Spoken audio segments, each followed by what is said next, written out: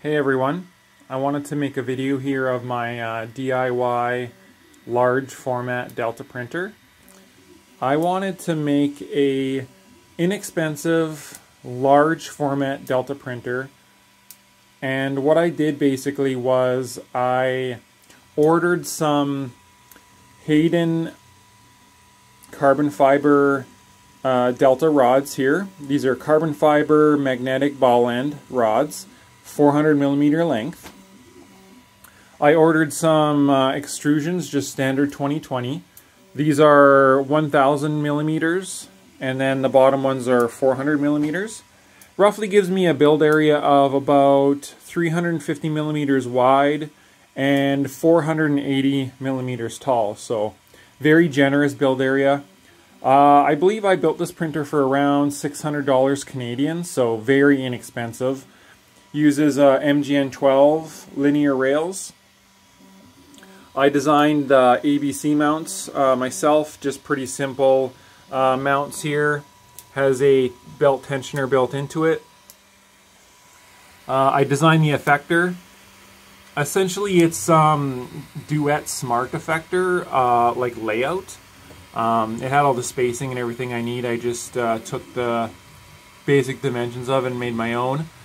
This printer is running a Phaetus Dragon hotend, just a BMG clone, and then I'm running an SKR Mini Mainboard with a Raspberry Pi 3 running Klipper.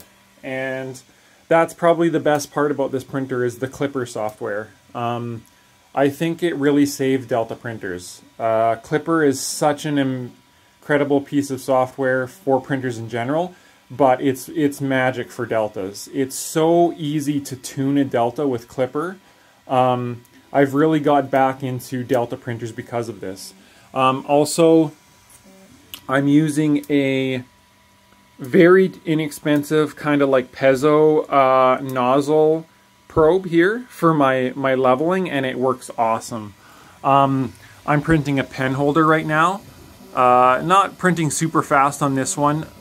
Just doing a slow kind of print here because of the overhangs. But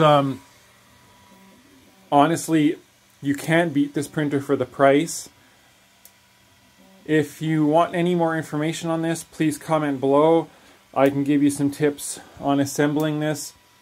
It's such a simple build. There's such little components.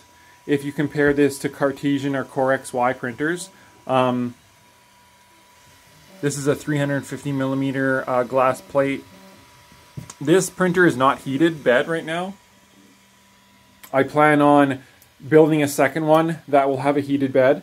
I'm going to be actually moving all the electronics from the bottom up to the top here, and then I'm going to have a heated bed. This whole printer is running off of a 3 amp 24 volt AC adapter. Very, very inexpensive, prints PLA perfectly. Again, if you have any questions, please comment below. Thanks.